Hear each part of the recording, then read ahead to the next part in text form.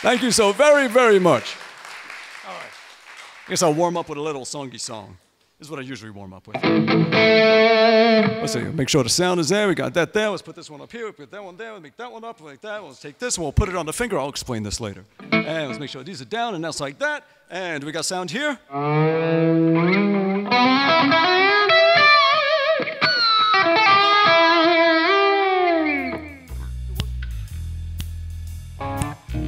Ah, yeah.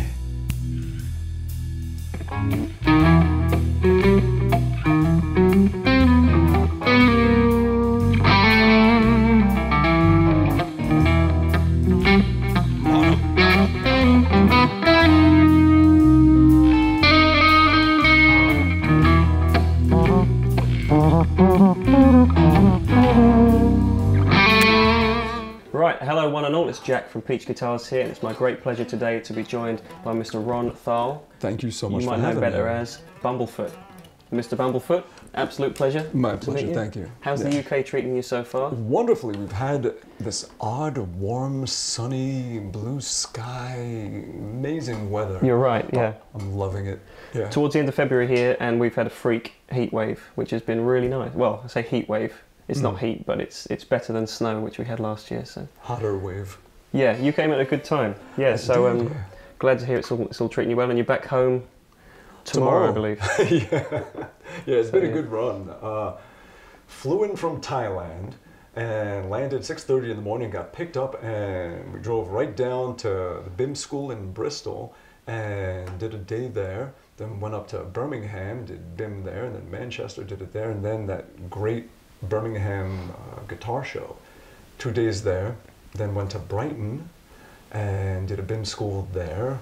And there is a school in Whitney in Oxford called the Bumblefoot Rock Project, Bumblefoot Rock School. And we take young, most adorable kids and set them up in bands and put them right to work. Sure, they learn the instrument and everything, but they get right into bands. And they're writing songs, they're recording, they're making music videos, doing everything a band does, doing shows, and getting them right into it. All in your name. That's amazing. It was a great school that's been around about 10 years. I met up with them 9 years ago, and we always stayed close, and they were sort of rebuilding everything. And they asked me a few years ago, they said, can we kind of partner up and do something, and we want to name it after you. And I'm like, I'm not worthy, no.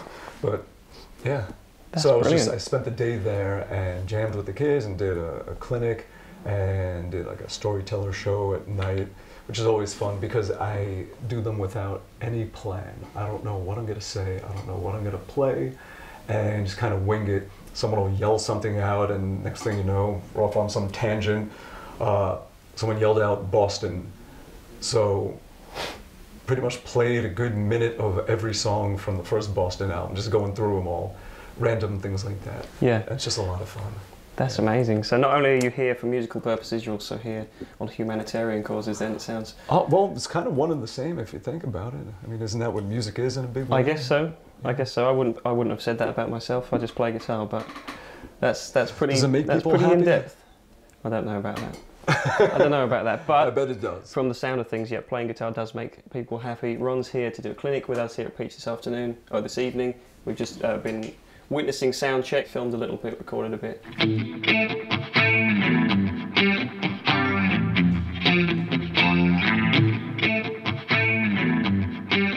Switch pickups.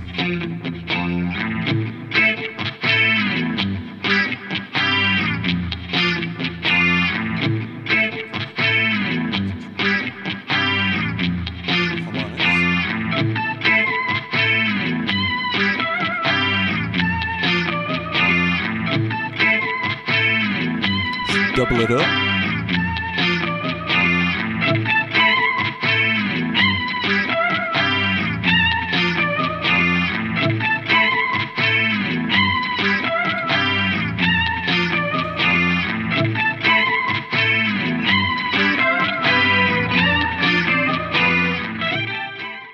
So we're really looking forward to tonight. It's going to be a good show. Yeah, thank you for having me.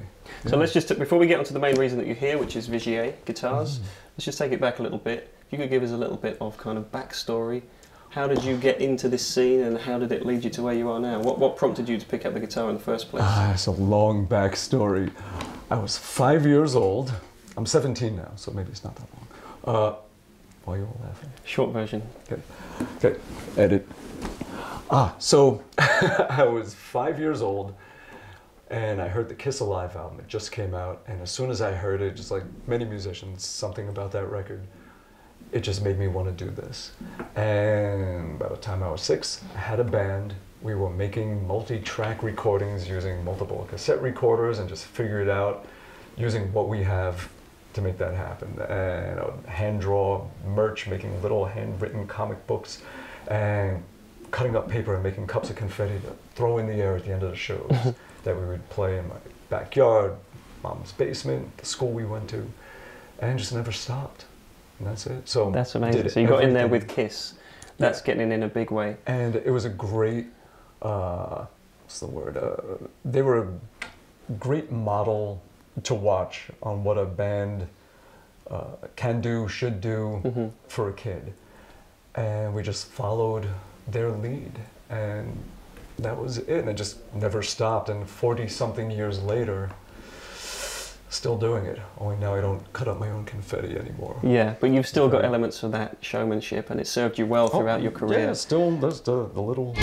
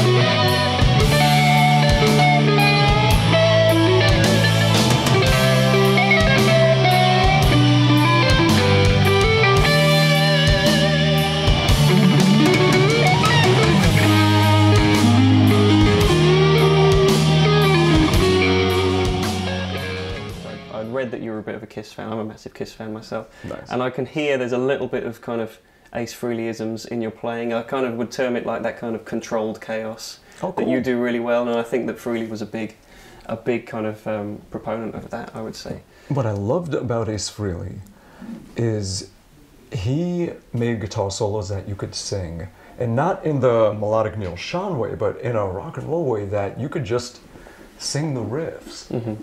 That's a skill I feel like I was never able to achieve. Like it just wasn't in my blood. I don't know. But that's something that he did so well. And that's what you love about Kiss. Like you can, sure, you know, of course you can sing the vocal parts, but it's the guitar parts you want to sing. Yeah, it's magic all his stuff. solos. It's brilliant. Yeah. So how did you make the transition from Kiss to kind of the more technical side of playing, and when did that come in for you? Just growing up in the 70s and being exposed to the amazing music that was just surrounding you constantly. It was a time when every album that came out every week was something just iconic. It's like, hey, here's a new one from Pink Floyd. Next week there's a new one from Led Zeppelin, followed by a new one from AC/DC, and then here's one from The Who, and then you got this. Just every single thing was great. Some new Queen for you. Yeah, everything was great. So it's impossible to not be inspired all the time. Every kind of music. New band called the Sex Pistols. Check it out. Yeah. Everything. That doesn't happen anymore. Well, you just have to look harder to find it. But back then, just everything was nurtured and brought to this level of amazing. And it doesn't even matter what kind of music it was. Whatever it was just fucking great. Mm-hmm. Yeah. So you were surrounded by all this great music that just leached into your DNA, and it was just part of you, and an inspiration for you, a building block of you musically. And I had all these neighbors that I was friends with who all had older brothers and sisters that had all of these albums lying around, and you just pick up a random album and put it on, and you're exposed to just the greatest stuff. So I remember listening to Yes at a very early age, and just loved it. So from that point, you start getting into that, and ELP, and Jethro Tull, and just all this great musical music.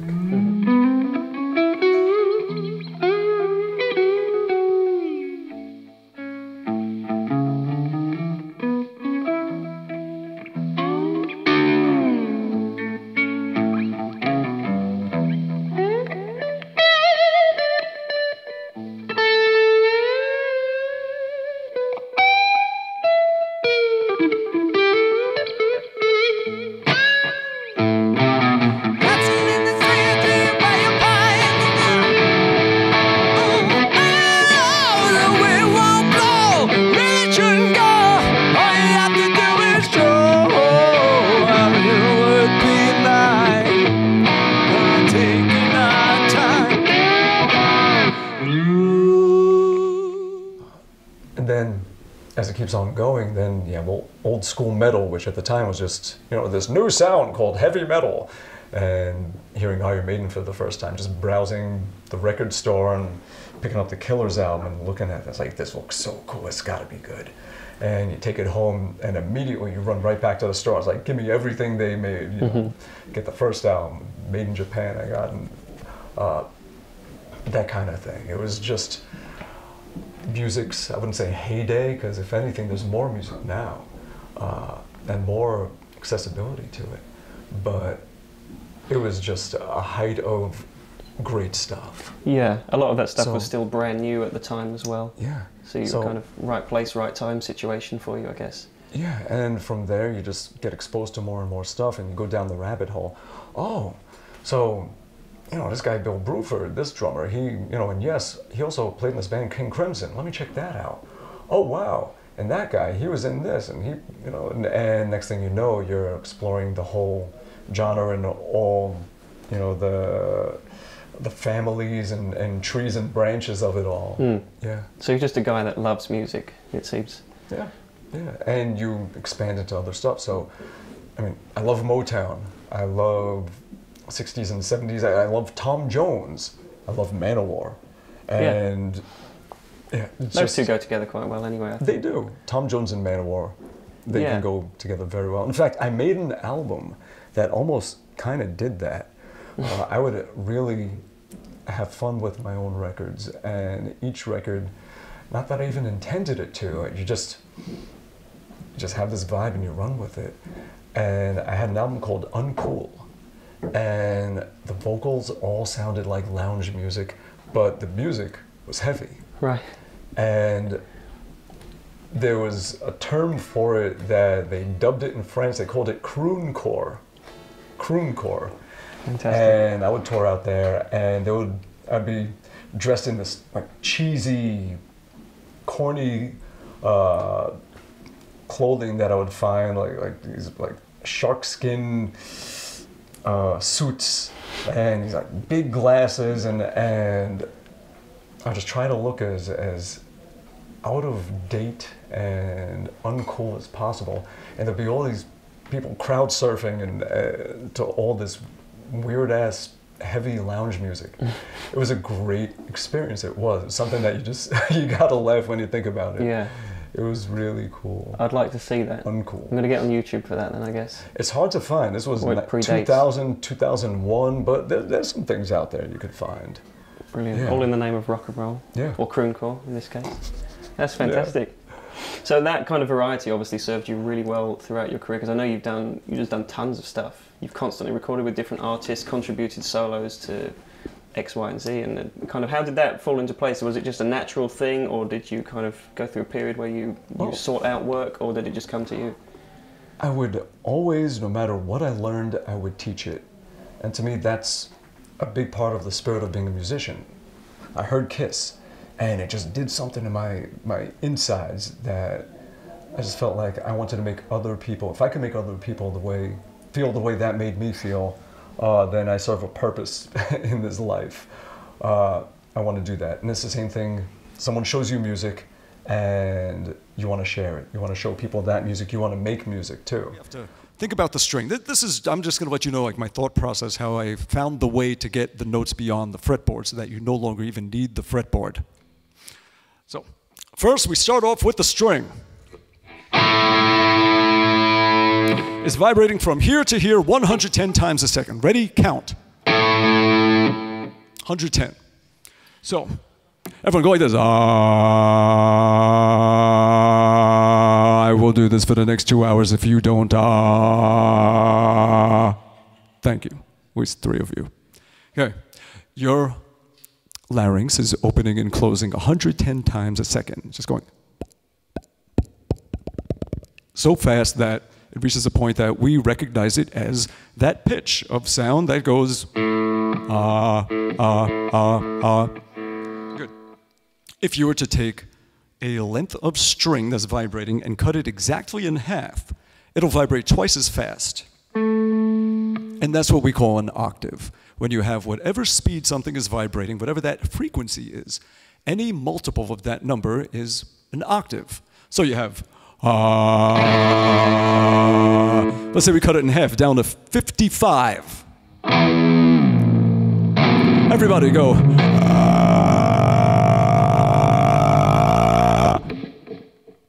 Come on, manly men. Who dares to hit 55?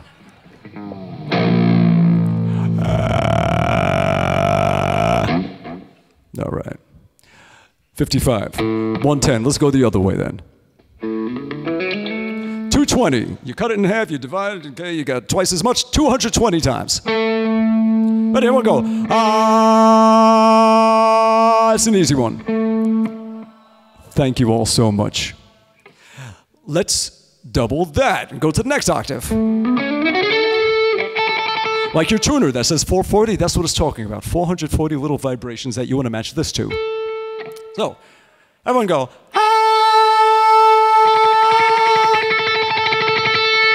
Good. Let's go to 880. For me, for me. Nobody? Come on. There we go. Thank you.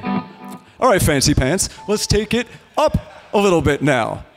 So let's double that up. 1760. You ready, Mariah?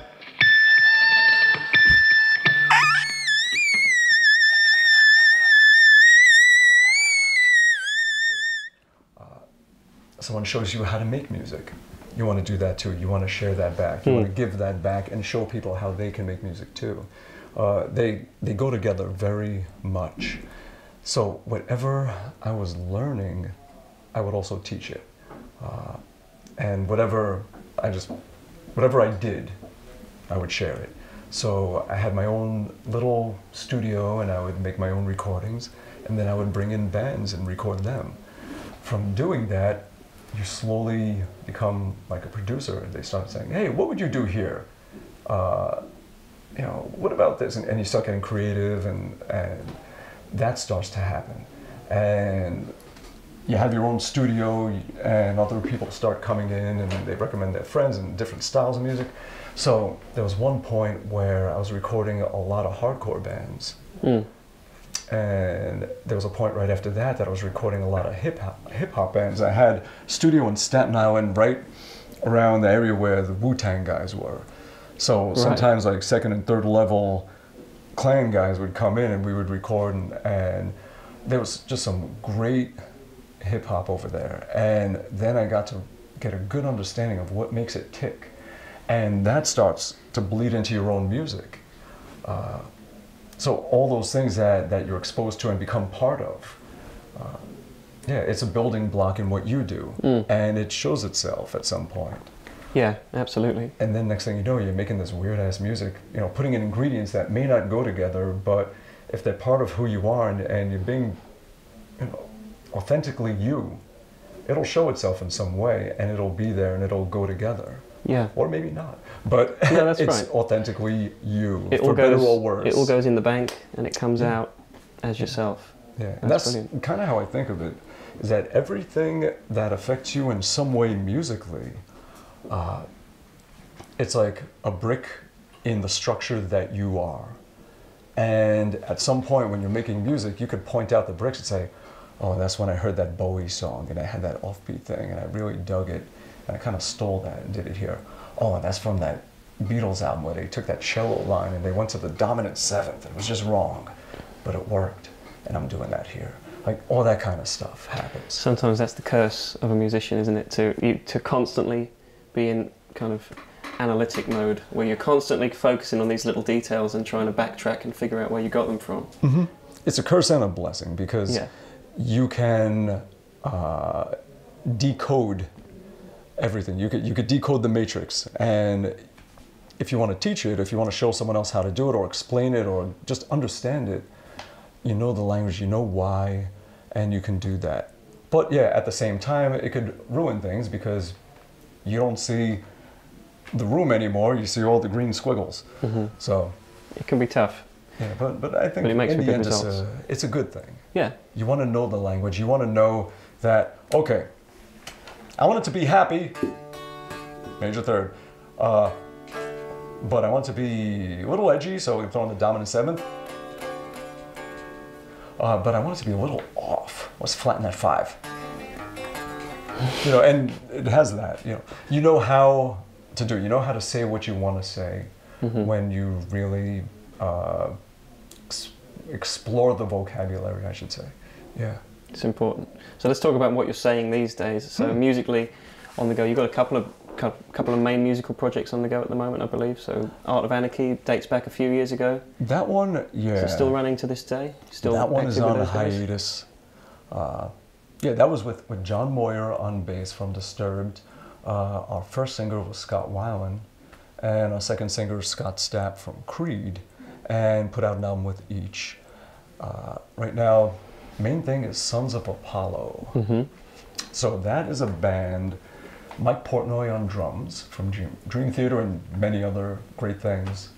Billy Sheehan on bass. Two of them have Winery Dogs together. Derek Sherinian on keyboards, who was with Mike in Dream Theater about 20 years ago, so it's almost like a reunion band for them. I'm on guitar. And Jeff Scott Soto, the amazing vocalist, is in there too.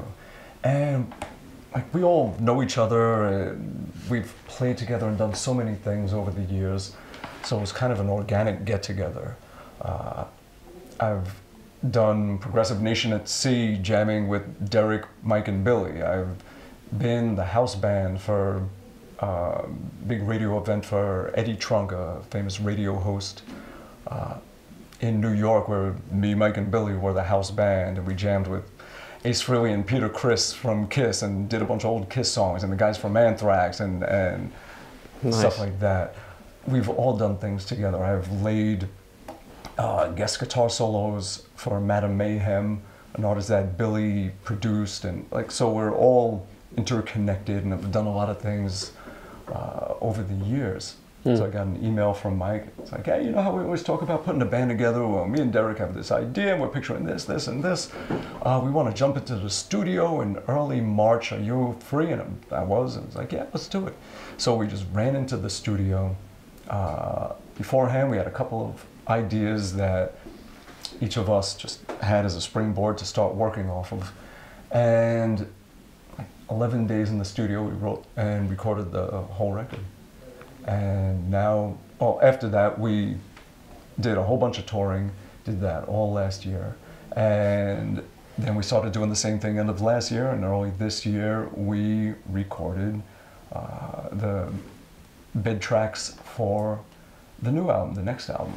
And when I get home, I gotta finish tweaking my guitar tracks, and by the end of the year that should come out, and hopefully in 2020 we'll be touring all over again. I look forward to that. And besides that, I'm just doing my own music, just Bumblefoot stuff. It's been a long time since I've done instrumental stuff, just solely instrumental. I might stick one or two on an album. Mainly I'm a singer, guitar player, and I started not even by choice. I was on Shrapnel Records in mid-90s, and they wanted me to do an instrumental album to start things. When I signed with them, the idea is that it would be my band, and we would just do the band stuff. This wacky kind of System of a Down, Primus vibe music, and it was all vocal music. And once we signed, he said, can you just do a guitar instrumental album? So I did. So it started with that, and it's been a long time since I've done an instrumental album, so I'm starting to write some guitar music.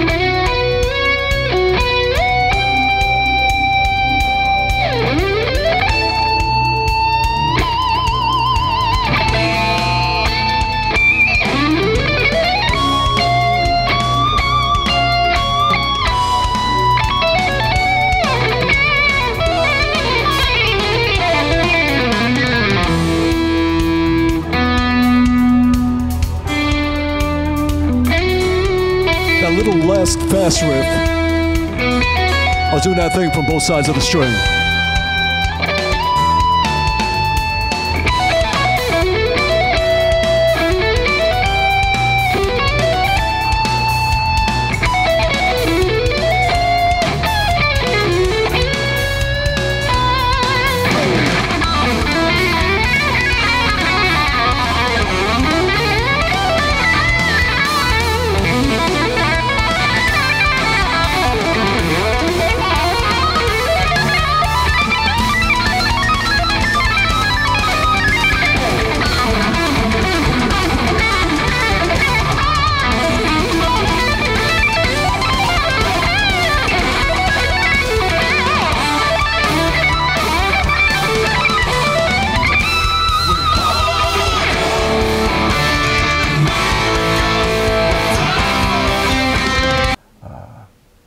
And maybe I'll finish up a whole record, try and get some really good guests on there. Yeah. I'll ask all my friends. And I think it's important to do both, isn't it? But it was great to hear. I was really pleased to hear some vocals going on in the sound check. I look forward to more of that in the clinic. Because it's just it's nice to hear guitar in the context of what you would traditionally think of as a song. I mean, obviously the instrumental stuff is fantastic, and it still speaks in a different way, but it's always good to have some vocals in there. It's like this is one language and this is the other language, and it's nice to get both if you can. That's great. I was always a band guy. I was a guy that, Kiss and the Beatles, those were my first two. And the two bands that you know the members on a first name basis. John, Paul, George, Ringo, Peter, Ace, Paul, Gene. You know the band, you know what those names mean, even musically. When you think of George, you have a sound, you have a musical identity that is a key ingredient to that one-of-a-kind mix. And that's what I always loved about bands, and that's what I always wanted. So people might know that I play guitar, but a lot of times they don't know that I sing. And really all my albums, pretty much vocal albums, it just sounds like a band. Right. Yeah. Okay. Great.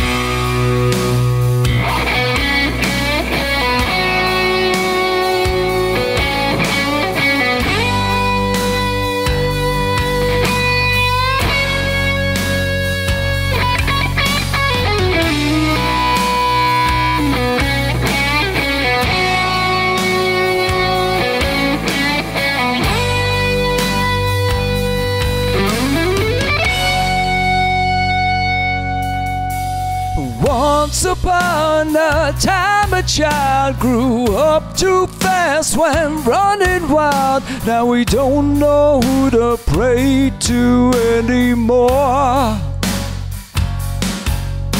I once thought God was good and kind, then Mother Nature blew my mind and left my broken body on the floor. And now I don't know who to pray to anymore. But when the world gets real and I start to feel, the first thing I do is turn to you and then pull away till it comes a day where I just can't live and learn to forgive. I got a song that needs to be sung, but I don't know who to play to anymore. Great, that's what I love, and to me this was always a tool to make the song. It's a way for each member to express their identity, but ultimately our purpose together is to build a song, and the song is what matters. I think it was hearing Eddie Van Halen for the first time. I heard, heard Mean Street, and that's when the light bulb went off, and I realized, wow, well, this thing is more than that. It's this innovative tool that it's not that you use it for a song. It's almost like this can be your main thing, and this could be the focal point of the song, not just in the moment of a guitar solo or a musical spot, but this is like a real standalone, powerful weapon right here. And this one that is quite a tool. Yeah. As it were. So yeah, Vigier Guitars is the primary reason that we're seeing you today. Yes. Let's talk a little bit about that. So how did the relationship kind of establish itself in the first place with these guys? Because you've been with them for quite a while now. 21 years, yeah. Well, going on 22, actually. Right. I was doing a clinic tour in France in 1997. And up to that point, I would kind of make my own guitars. I would modify different guitars and just make these horrible monstrosities, these things. Made a double neck, only my double neck it was a Stratocaster, an X Stratocaster, where I took a bass neck and I cut it this way. I chopped it at the 7th fret, so it was just this bass neck this long, and I sunk it into the horn sticking out of this.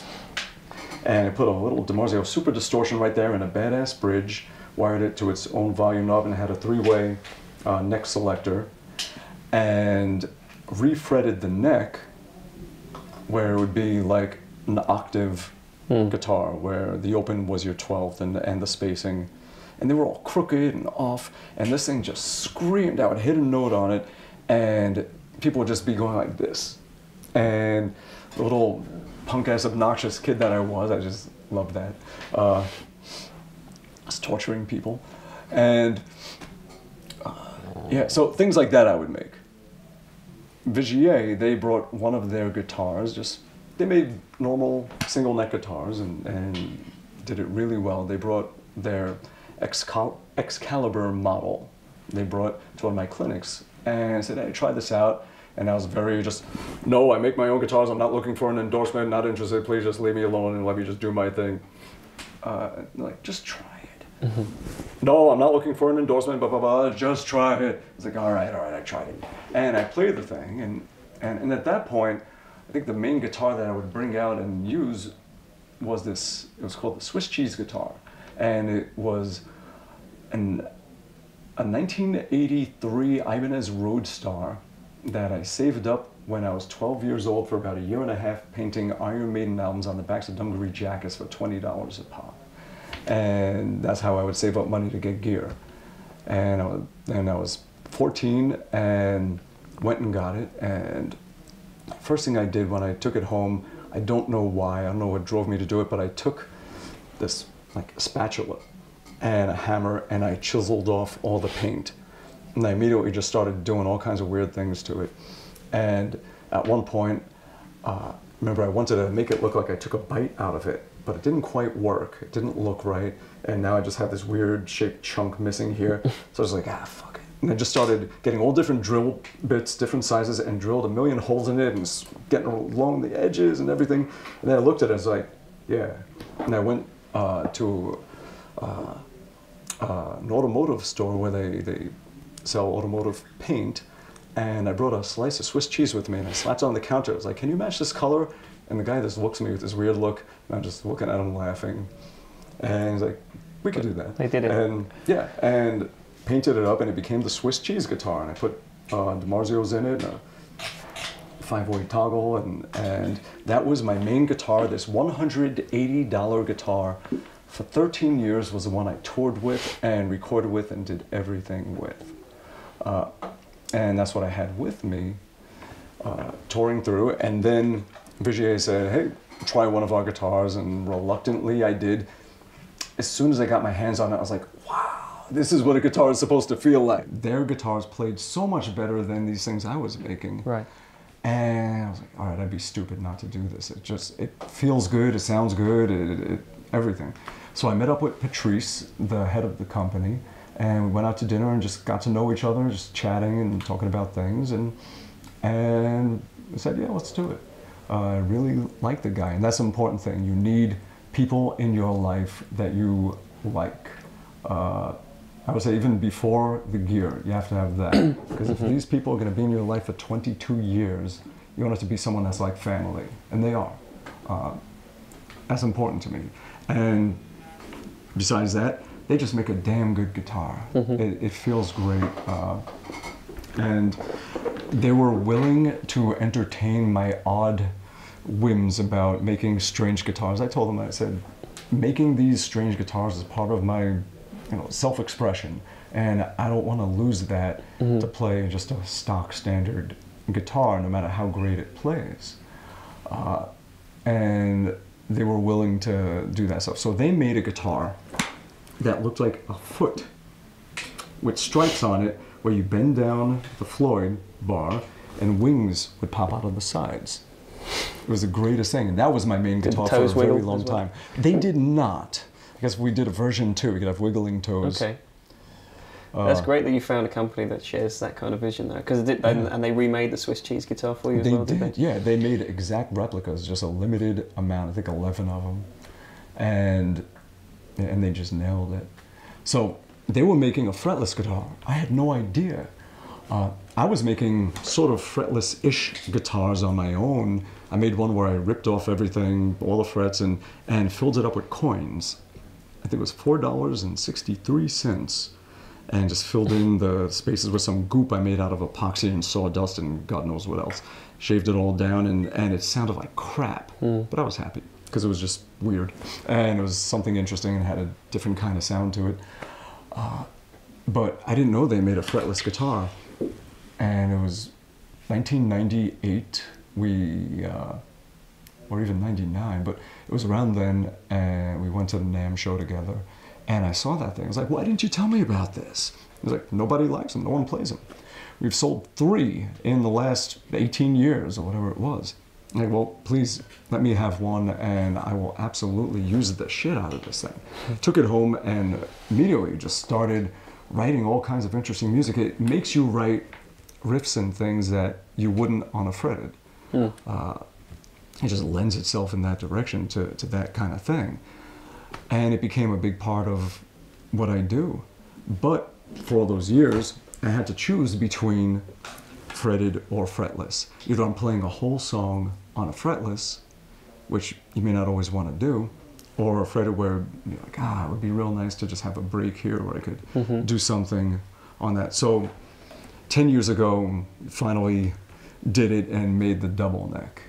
And it's my main guitar. I use it for everything, for Sons of Apollo, main guitar, where this one's drop D, this is drop B, like a 7th string of a 7th string, right. For my own stuff. And yeah, this is The ultimate two-in-one. And it has everything that I need from a guitar. It has DiMarzio tone zone and a chopper. This is as a humbucker, then as a single coil, the two together, the two out of phase, and then just this one. It has a magnetized hole to hold my thimble, this metal cap that I keep on my finger. When I've run out of frets to press the string against, I press this against the string and I could get continued notes going all the way up. All right, what are we doing? We are shortening the length of string via the fret. We are touching the string to a metal fret. We are touching a metal fret to the string. Okay, so all we have to do is touch a mobile metal fret. I keep a thimble on this finger that I touch down to the string. That is my mobile fret that I am touching to the string. So once I've gone beyond the fretboard,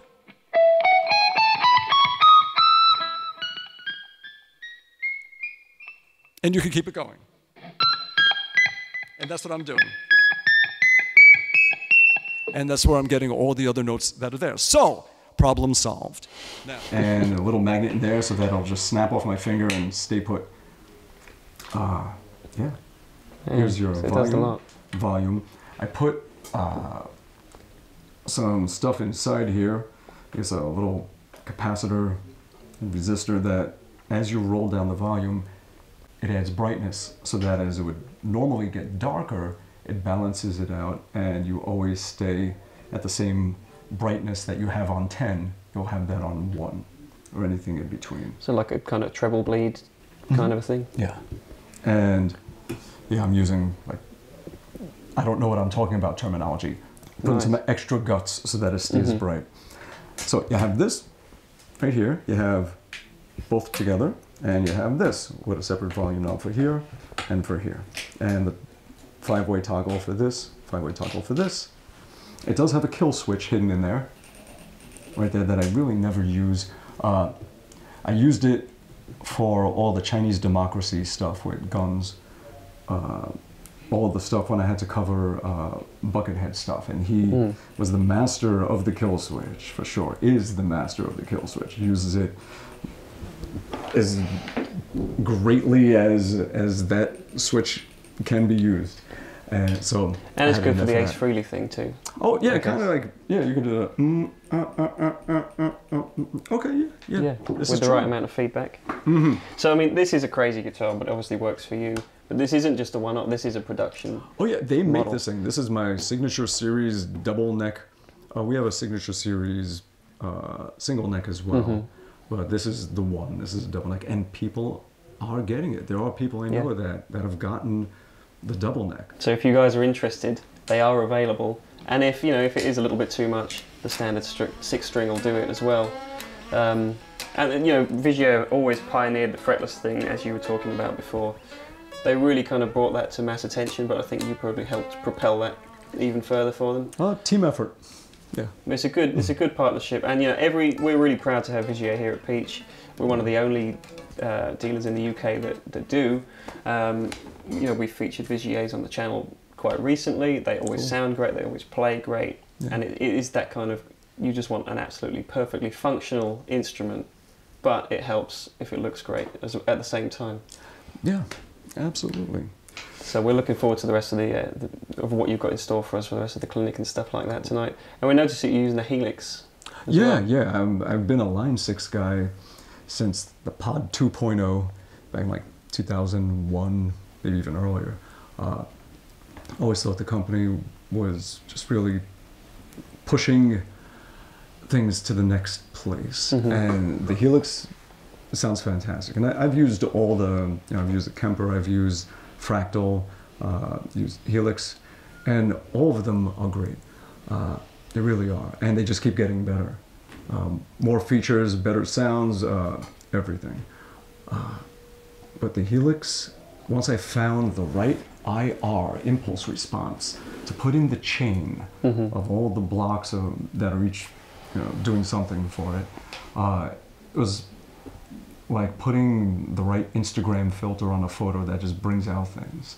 And that's what IRs do. And you want to find some good ones. There's a lot of people out there that just make them, and it's like taking a wave shape and just like this invisible nothing wave that sounds like a certain microphone at a certain distance, at a certain angle, against a certain kind of speaker, of a certain wattage, and is modeled. And once you insert that at the end of the chain, it really sounds like it's going through that, and it adds a realism, a feeling of moving air, and it makes all the difference. So yeah, that's, I think that Line 6 Helix, they really nailed it. Yeah, they did. It takes some dialing in, like you said, but the thing about them is that you can just look at a Helix and you can just figure it out from staring at it, and you can make your sound. It's not like you have to read a manual for a week. It's very user-friendly. And it's once you've got it all figured out, it's the most convenient thing in the world for a guitar player, especially a traveling guitar player. Yeah, I've used it on huge festival stages, and I'm going to use it here and everything in between, and it doesn't matter. It's reliable, consistent, sounds good, can do it all. And the cool thing about it is that their native plugin, any presets you make are interchangeable. So whatever sounds you have here, you can put right into your DAW, and you're good to go. Yeah. So it's a perfect marriage of guitar, the right unit, the right hands, and the right approach. Yeah. Excellent. Well, I think we could talk for a lot longer, Ron, but we've got to get ready for this clinic. We've got to get some food, keep those hands and the voice warmed up. So it's an absolute pleasure to meet you. Oh, my pleasure. Thanks Thank so you much for having talking to me. It's great to be here. It's our pleasure. So guys, if you're interested in Vigier, this is the place to come. Get down to Peach Guitars and check them out. Check out the website, peachguitars.com, if you want to see the current inventory of what we've got. There's plenty more models coming in, and if you want something like this, then get in touch. So thanks so much for watching. We'll see you in the next one.